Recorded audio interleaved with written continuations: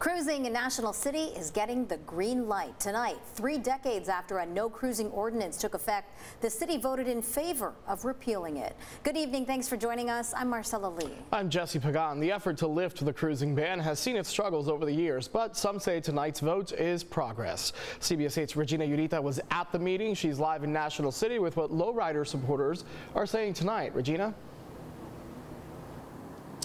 Yeah, Marcella and Jesse, this has become a statewide movement, and it actually started because of this coalition in National City. However, when other cities were actually lifting their bans throughout California, the lowriders here were being hit with one barrier after another. Tonight, the city has agreed that cruising is not a crime here.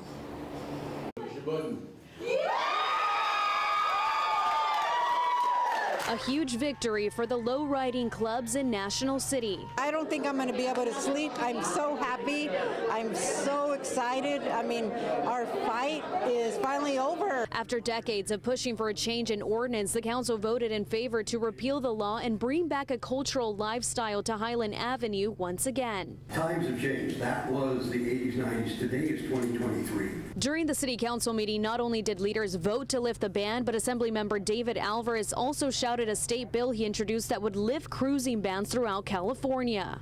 And it is now time that they cruise without the fear of being stopped or judged. The National City law was put in place back in the 90s to prohibit riding on Highland Avenue if it was more than once while cruising with lowriders. The law came after concerns of crime and traffic congestion from cruising. Many Black and Latino riders felt discriminated and since then have argued that this is a law that profiles people of color. Lowriding means to each and every one of these here that they can take their cars, whether it's a lowrider or not. They can go and cruise. But now with a repeal, in just 2 weeks, many men and women are planning to join the low and slow cruise in the streets of National City.